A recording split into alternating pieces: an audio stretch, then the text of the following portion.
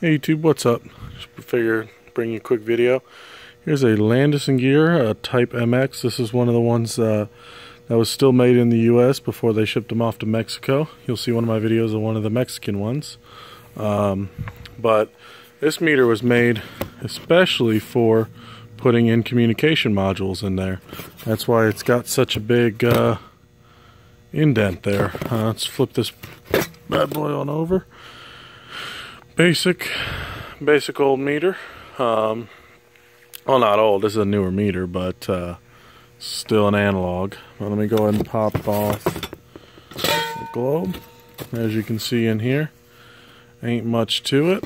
Got this little thing sticking out. I assume that's to plug up your communication modules right here for power.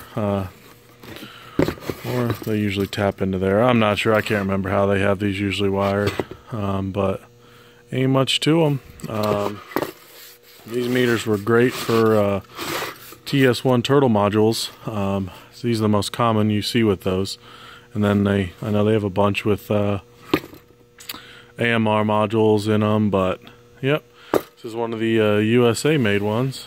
And yeah, have fun, YouTube.